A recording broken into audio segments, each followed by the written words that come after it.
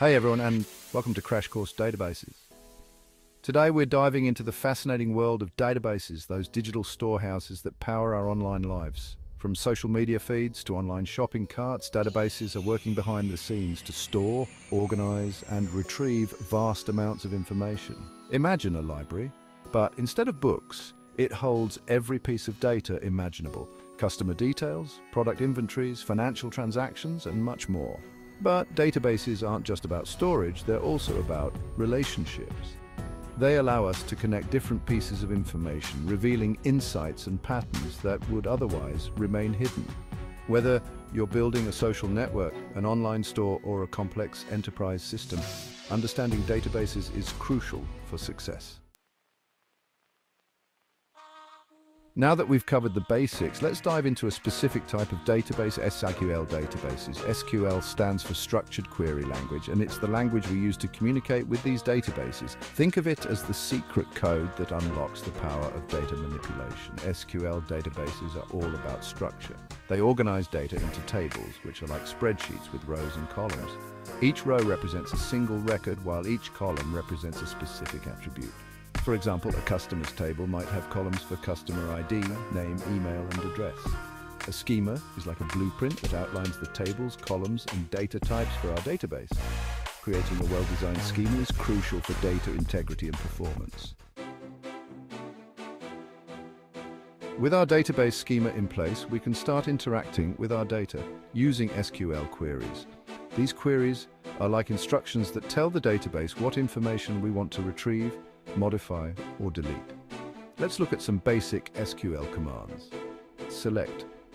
This command retrieves data from the database. Insert. This command adds new data into the database. Update. This command modifies existing data in the database. Delete. This command removes data from the database. These are just a few basic SQL commands, but they form the foundation for more complex queries and data manipulations. By mastering these commands, we can start to unlock the true power of SQL databases. One of the key advantages of SQL databases is their ability to represent relationships between different tables. This allows us to model real-world entities and their connections in a structured and efficient way. There are three main types of relationships in SQL databases: one-to-one, one-one. Each record in one table is related to only one record in another table.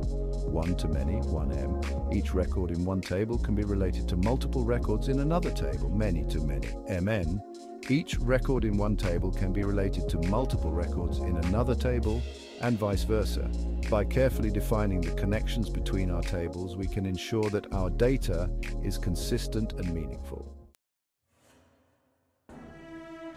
Section 5, NoSQL databases, a different approach to data.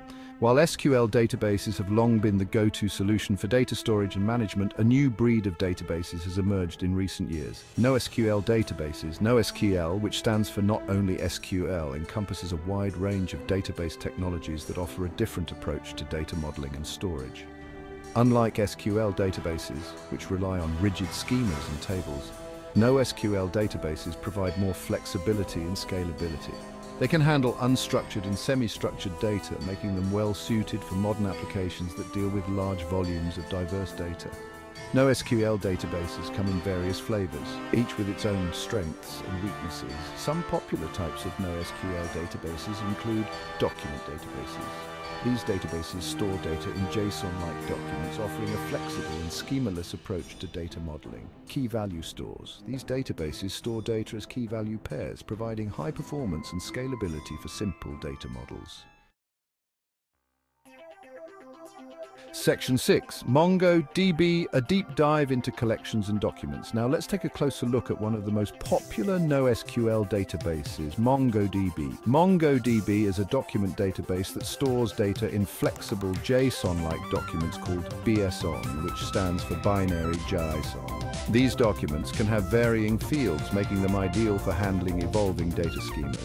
In MongoDB, data is organized into collections. Collections are analogous to tables in SQL databases, but without the rigid schema requirements. Each collection can contain multiple documents, and each document can have a different structure. For example, imagine we're building an e-commerce application. We could have a products collection to store information about our products. MongoDB's document-based approach offers several advantages: flexibility, scalability, and performance. Section 7, Designing NoSQL Databases, Flexibility and Scalability.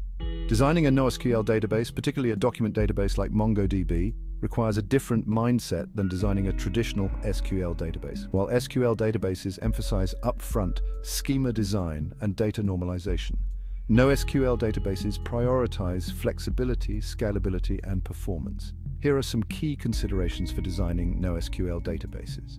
Data model. Instead of focusing on tables and relationships, we think in terms of documents and their embedded structures. Data access patterns. We need to carefully analyze how our application will access and query the data. Data consistency. NoSQL databases often relax consistency guarantees to achieve higher availability and scalability. Scaling and distribution. NoSQL databases are designed to scale horizontally by distributing data across multiple servers.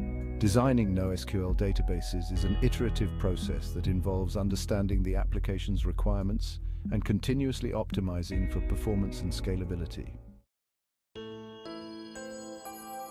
Section 8, SQL versus NoSQL, choosing the right tool for the job. With both SQL and NoSQL databases offering unique advantages, choosing the right database for a particular project can be a tough decision. There's no one-size-fits-all answer, as the best choice depends on the specific requirements of the application. SQL databases are a great fit for applications that require strong data consistency. They also excel in handling complex transactions involving multiple operations.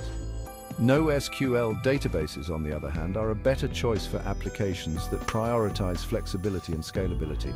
They are designed for high availability, ensuring that data is accessible even in the event of server failures. Ultimately, the best approach is to carefully evaluate the specific needs of the application and choose the database that best aligns with those requirements. Section 9, The Future of Data, Trends and Predictions. The world of databases is constantly evolving, with new technologies and trends emerging all the time. Here are a few key trends shaping the future of cloud databases. Cloud computing has revolutionized the way we store and manage data, with cloud databases offering scalability, flexibility, and cost-effectiveness. Big data analytics. The explosion of data has led to a surge in demand for big data analytics tools and technologies. Artificial intelligence and machine learning, AI and ML, are transforming various industries, and databases are playing a crucial role in storing, processing, and analyzing the vast amounts of data required for these technologies. These trends highlight the growing importance of data in today's digital landscape and the evolving role of databases in managing and leveraging this valuable asset. Section 10, Resources for Further Exploration. If you're eager to delve deeper into the world of databases, here are some excellent resources to continue your learning journey. Online courses.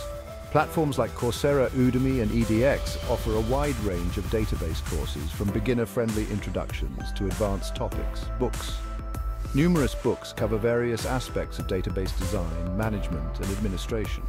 Documentation or official documentation for popular database systems like MySQL, Post, GraphQL, and MongoDB provides comprehensive information on features, syntax, and best practices. Online communities. Engaging with online communities like Stack Overflow, Reddit, and database-specific forums can provide valuable insights, support, and networking opportunities. Practice. The best way to learn databases is by doing. Set up a local database server, experiment with different queries, and build small projects to solidify your understanding. Section 11. Conclusion: Mastering Data for Web Development Success. In the ever-evolving landscape of web development, mastering databases is no longer optional, it's essential. From the structured world of SQL databases to the flexible realm of NoSQL databases, we've explored the fundamental concepts, techniques, and tools that empower developers to harness the power of data.